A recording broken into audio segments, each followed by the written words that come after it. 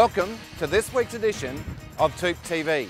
Now the weather's been absolutely textbook perfect. A lot of you have put your homes on the market, and what's critical at the moment is for your property to stand out. So stay tuned, we'll show you how to do that. Now for those of you that have been following our renovation section, today we look at completing a home renovation. In SA's finest, we go to Aldgate and look at a sensational property. Now remember, we're live, we're interactive, so get on the phones, get the emails running, and we'll answer your questions at the end of the show. Some amazing properties today to look at, as always, and I did say that chimney, I'm hoping it's straight and doesn't fall off. What a great segment that you'll see a bit later. Now we also go down to Port Noarlunga South and have a look at executive rentals, but for now, let's go and look at the inside story on high density living.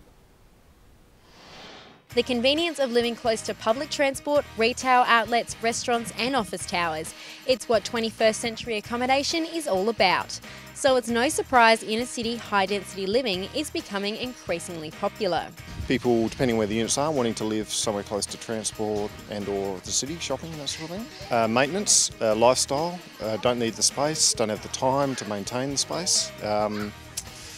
Smaller household units. Not so many married couples, large 2-3 kid families. If you want to live close to the city, which historically we're in just the fringe here, a lot of the houses here are generationally bought quite a few generations ago. For young people trying to get this close to the city, you just can't sort of buy a big house, so people are looking towards the small units, I suppose. Nationally, the proportion of unit and apartment sales increased by 10% over the past 15 years. The biggest jump in unit sales occurred in Melbourne and Sydney, where unit prices are significantly more affordable than houses. As of August this year, the median unit price of capital cities across the country was $68,000 more affordable than house prices. So watch this space, as it's expected unit sales will continue to improve as empty nesters look to downsize, and units provide buyers with the opportunity to live in a more desirable suburb at a cheaper price. As much as I hate to admit it, I actually remember when there were essentially no apartments. There were units, but there weren't apartments. And that wasn't that many years ago, and how things are changing, and they're changing rapidly. And I assume, by the way they're talking about the 30-year plan, there's going to be a real major step up in this high density living. So watch this space.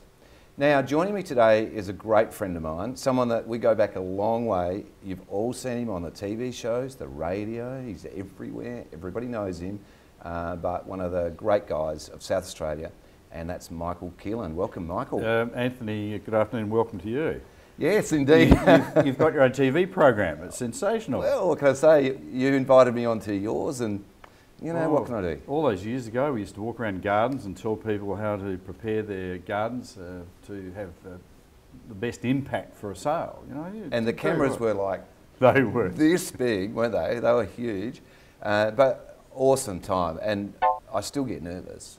But you know, I think if you don't get nervous when you sit in front of a camera, and I don't want to put you off, but live television, that's fairly daunting in anyone's language. And you do a good job. Well done. Thanks, credit mate. to you. Yeah, thank you. And your team. It's good. Now, I said before we started the show that everyone knows Michael Keelan, so I want the viewers to know something that they don't know about Michael Keelan. Well, something I don't know, I went to Wellington Road Primary School. Now, not many people would know that. Okay. Younger people certainly wouldn't know it. That's now currently Portrush Road. Oh, is that right? Didn't you know that either? I don't believe it. No, it used to be called Wellington Road.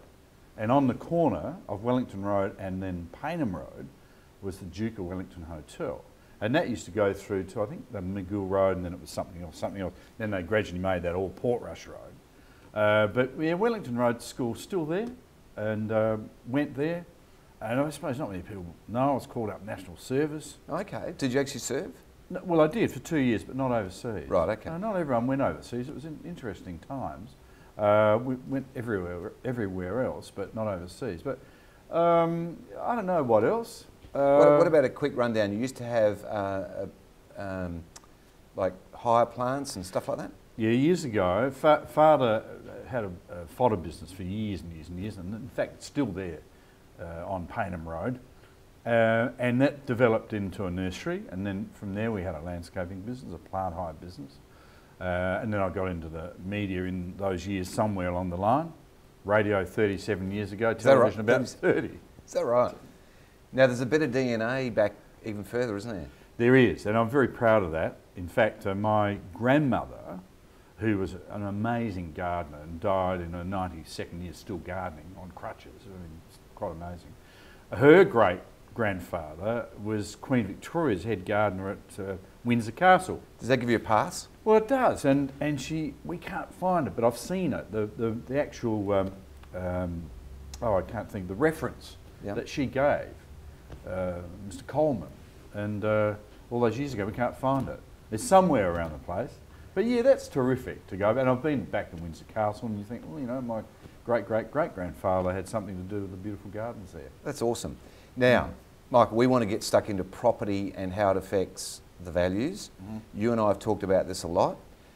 There are three categories in my view. There's people who are looking to sell and they hadn't thought about their garden. So about 2 weeks out, they want some miracle to happen and make the garden great. Then there's the people who are thinking and planning, they say within a year we want to sell. And then there's the people who've just bought but they want to set up for a sale, you know, 2, 3, 5 years down the track. Let's go to 2, 3, 5 years down the track. What would you suggest to them? Oh, well, certainly you'd be looking at tree placement then if it was a block without with any shade. You could, in those years, you could develop shade, you could develop really established formal gardens, you could develop wonderful native gardens. You've got time, in 3 to 5 years, new gardens start to, as you've witnessed here at the front of your place, second year? Third and fourth year. Mind you, you have given us a few tips. Get the fertiliser on. Yeah, don't have me as a garden consultant. I ring all out. No, but seriously, it's about the first couple of years are hard. You get a few losses and all that. But having that luxury of 5 years, I mean, beautiful. And you could get that garden just tickety-boo. Correct irrigation systems, paving, mulching, structure, bones, the structure of a garden, yes.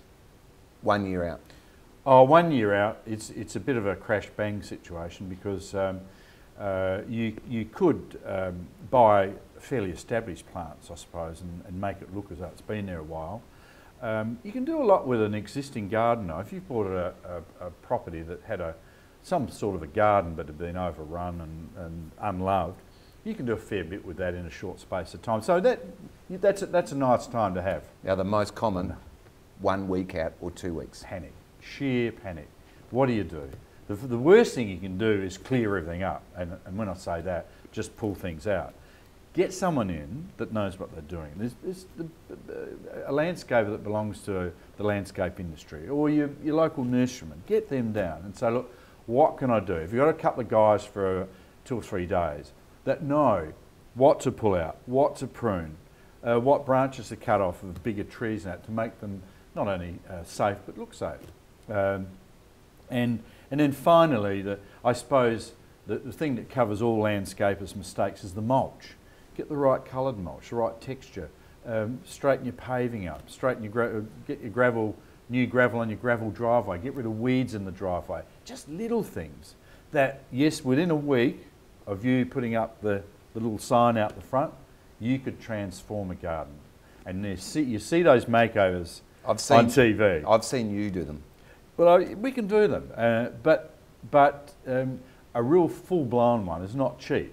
But, Anthony, the value that would put on a property... Return on investment is incredible. Nothing. It's nothing if you do it properly. Yeah, totally agree. We're going to come back with some questions a bit later. All right, so stay with us. And let's now go and have a look at a snippet of this last week's Fireside Chat with Joe Borelli. Very interesting.